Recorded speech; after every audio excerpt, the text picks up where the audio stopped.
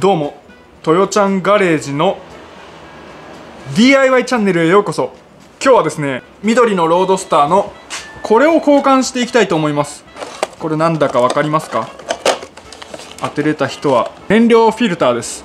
今日はこいつを交換していこうと思います。なぜこのタイミングでやるかというと、今メインチャンネルの方で燃料タンクを下ろして、燃料タンククリーニングしたり、足回りのサブフレームを下ろしてクリーニングしたりとか、リペアしたりしてるんですけども、ちょうど燃料タンク今ね、もうちょうどつけちゃったんですけど、このタイミングで燃料フィルターを交換したいので、今交換していきます。動画を撮っていきます。今ね、メインチャンネル撮影してる最中なんですけど、サブチャンネルの方でちょっと燃料フィルターをね交換するということで、今ね動画撮影しています。ロードスターの燃料フィルターは運転席の下のこのカバー外すと燃料フィルターがあります。なんでこのカバーをね外すと、これなんかねこういうこれで止まってるんですよ。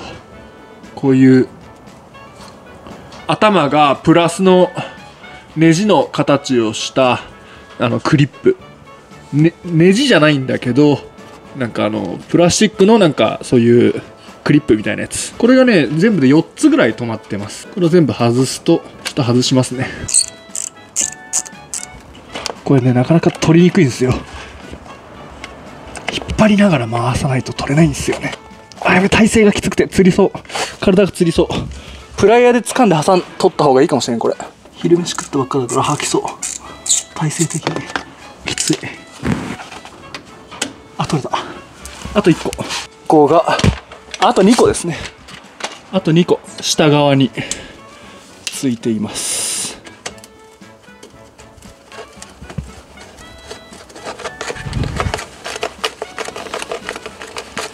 いしょ。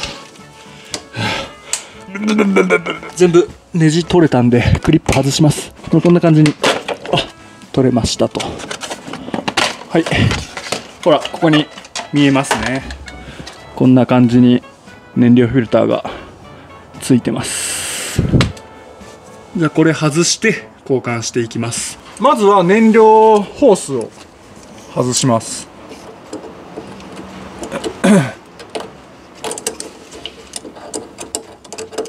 あ、このクリップうざいタイプだ。よいしょ。取れた。で、このホースを外すのに使うのがこいつ。ファクトリーギアで買ったホースを外すプライヤーです。これ一瞬だからね。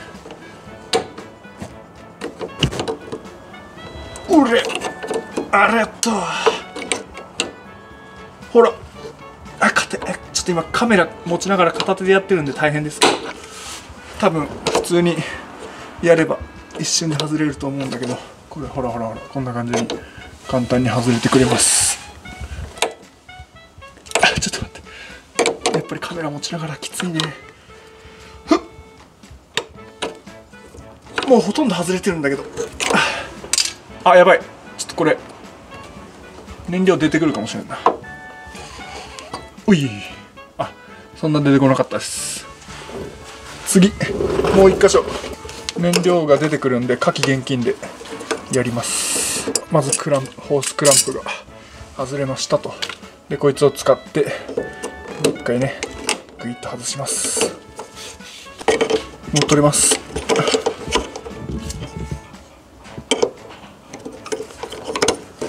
あれ、もう抜けた？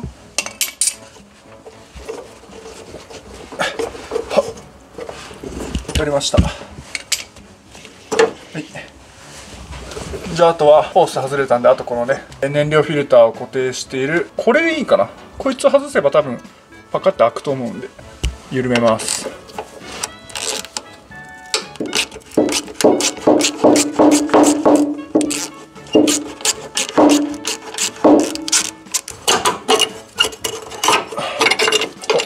取れた。はい、新旧比較です。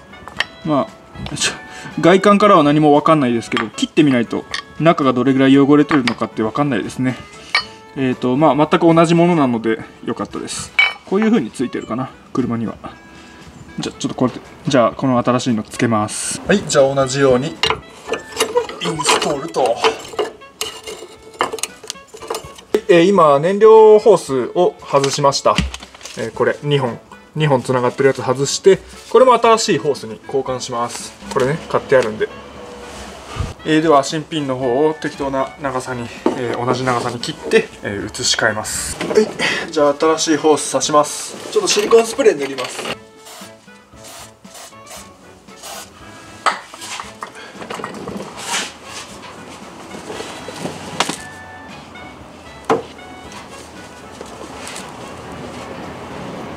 いしょ。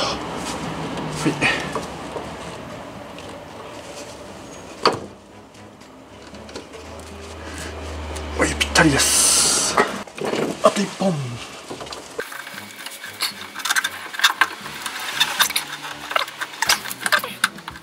入りました。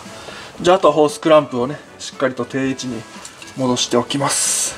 これホースクランプのためのプライヤー。これをね、ちゃんと定位置に外れないようにと。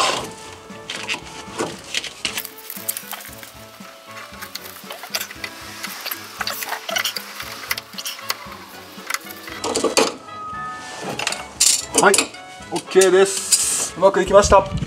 全部新品、気持ちいいですね。これで不安要素が全くなくなりました。タンクの上部の燃料ホースも変えたし、それはメインチャンネルの話なんですけど、そして今サブチャンネルの方では燃料フィルターと、それにつながる燃料ホースを全て新品に交換しました。これでね、もう向こう30年は、安心ですね。燃料フィルターはまあ消耗品なんで、まあ何年かに1回は変えないといけないけど、30年も持たねえか、さすがにこのゴムのホースはね。まあでもちゃんと純正品なんで信頼は置けると思います。じゃああとはこの、カバーを元通りにしたら終わりなんですけど、今こうやって見たらね、ちょっとホコリめちゃくちゃ乗ってたんで、ちょっと洗ってきます。はい、こんな感じにめっちゃ綺麗にマジックリンでサクッと洗ってきましたんで、これつけたら終わりです。もうこのね、今足回り全部外されてるからやりやすいだけであって、全部ついてたら結構これ大変だと思うよ。これ一つ取ってみてもね。